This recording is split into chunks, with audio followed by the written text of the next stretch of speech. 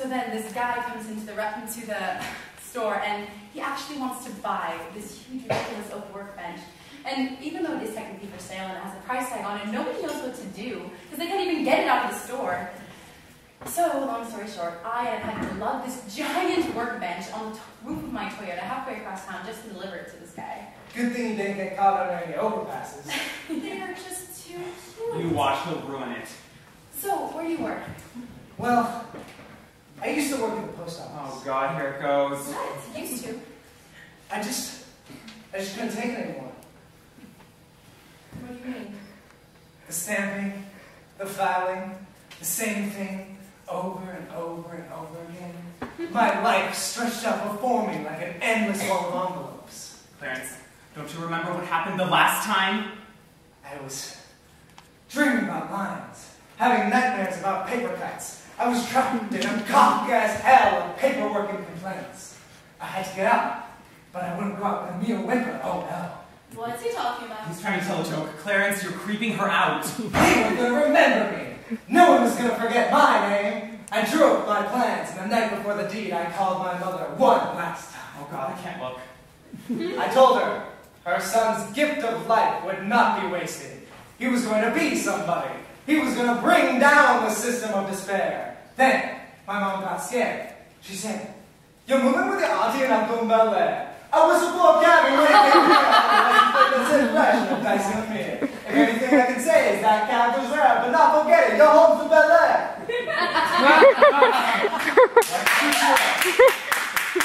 That was not funny. Oh, I'm pretty sure you got it. No, that was so not funny. No one ever thinks it's funny. This is a pity laugh. All right. Okay, so maybe it was a little bit funny, but you're lucky that I have a terrible sense of humor. I'm sure you scared away a lot of women with that joke. A lot? Try all. All of the women. Every single woman. If that doesn't do it, the dead baby jokes usually do. The Holocaust. Oh! I was going to say Donald Trump, but yeah, let's bring out Holocaust jokes on the first date. Well, while we're on the subject. Oh my God, she thinks he's funny. So anyway, besides working at a boutique full of sociopaths, and sometimes shopping at a charming supermarket run by a man with no teeth, what do you do with your life? Come on, sit down. He's not going to ruin it. You don't know his track record. Believe it or not, he's actually kind of charming. Well, plenty of people thought that Charles Manson was sort of charming. Believe me, the whole pretending to be crazy thing is a lot less charming when you're actually crazy. Okay, if he's Charles Manson, then she's his squeaky friend. Elle's crazy too, you know.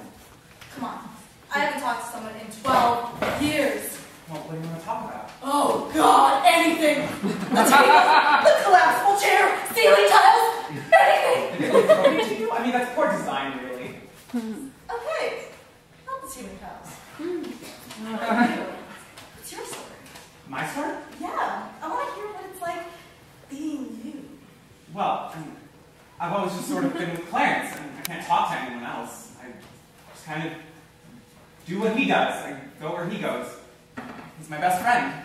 And a huge pain sometimes, but I mean, I guess he's all I ever needed, I suppose. You've never wanted anyone else to talk to? I don't know. Usually I'm glad that he's got the job of interacting with these assholes out here. And every once in a while, I guess I do feel like I need something else. Do you ever talk to Clarence about stuff like this? No. I guess I don't. I guess that means you're the first person I've ever talked about this with.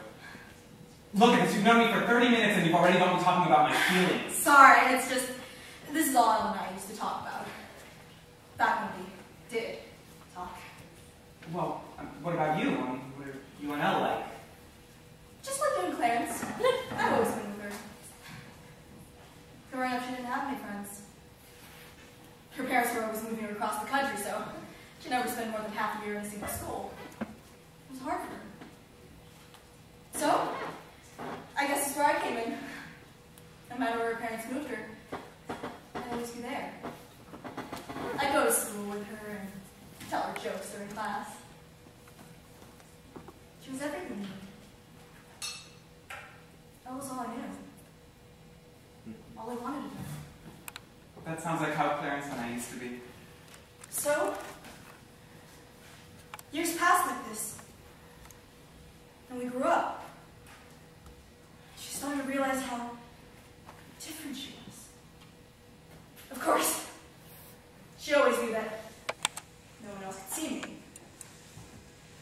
what she started to realize is that it wasn't real. It was just in her head. She was okay with it at first. It may not be real, but our friendship was. And she tried to tell it to her parents. Parents always seem to ruin these sorts of things. They didn't even realize that there was something wrong with her until she was halfway through middle school. They didn't even know something was wrong until they got a phone call from her teacher. Did you know that your 13-year-old daughter still has an imaginary friend? They freaked out. They threatened to send her to a mental hospital. But she kept trying to explain them that she was fine and that she was happy with me. But they sent her to a therapist. They gave her some medicine. She refused to take them. Her parents, they made the whole thing about them, you know? They made the whole damn thing about them and their marriage and how else illness was tearing them apart. They're so selfish. They divorced. Horribly. It's like a war. She couldn't take it. She broke down and she was going to hurt herself. So I stopped her. I don't know how it happened, but all of a sudden, I took over. I pushed her back, and I was the one who was in control. I wasn't just in her mind anymore, I was actually in the world. I could touch things. Make things move. I could talk to people. Has that ever happened to you before? Yeah, once. What happened? It doesn't matter. What did you do?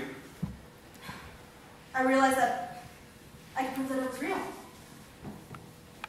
And I could tell her parents that Elle didn't need any help, and that she was happy with me. And I could tell them how selfish they were being, what they were doing to her.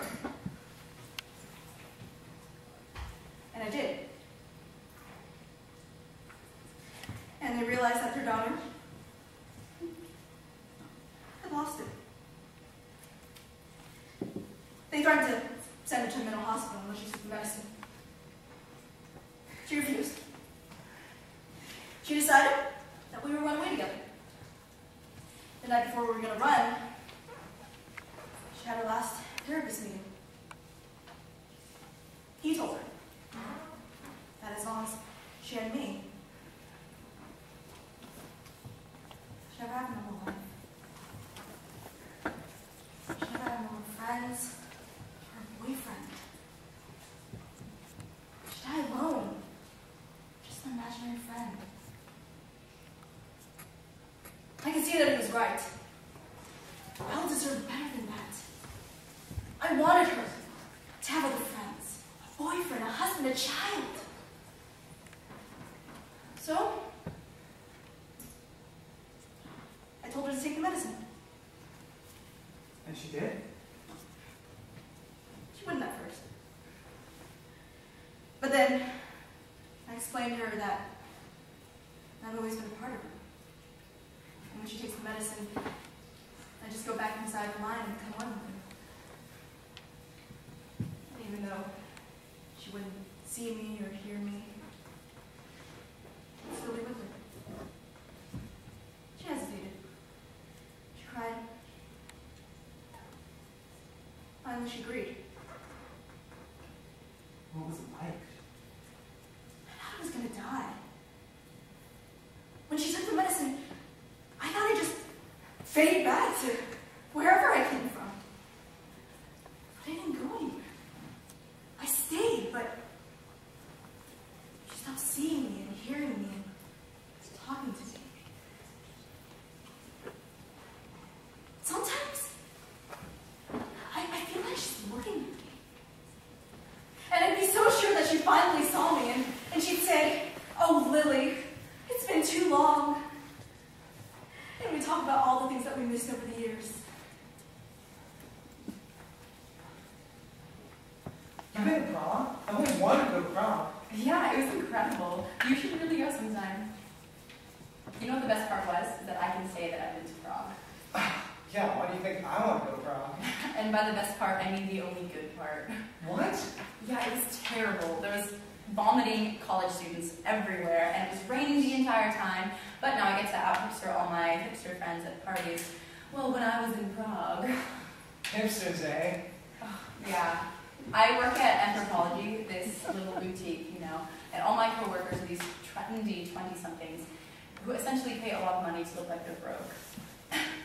I don't think I've ever actually met a hipster. Like, I've heard about them on the YouTubes, but I've never met them face-to-face. Oh, you are missing out, I can assure you. I'm going to go to the girls' room really quick, but when I come back, hipster stories all around. Oh, and if the waiter comes by, would you please order me a turkey pesto panini? Will do.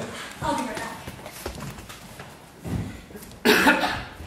What are you doing? What? What are you doing? I'm talking to... Who are you talking to? Okay, well, you don't understand it, that there's another... There's a what, Jasper? What's there another? That's what I'm trying to tell you, is that there's another... Another what? Is there another Jasper? Would you please just let me... No, I want to know what information is so important that you are going... What? Okay, look, Clarence, I'm trying to tell you that there's... What are you trying to tell me?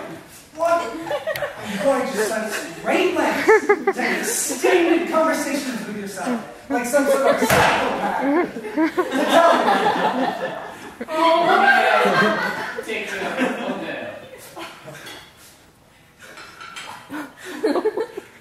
Yes. I would like a club sandwich. Don't forget the panini. Stop saying things! Stop saying anything! Also, I would like a turkey pesto panini for my date. You date. Yes, I am here with a date. And how is your date enjoying this? She's in the bathroom. Of course. Please don't be worried. Yes, that'll be all.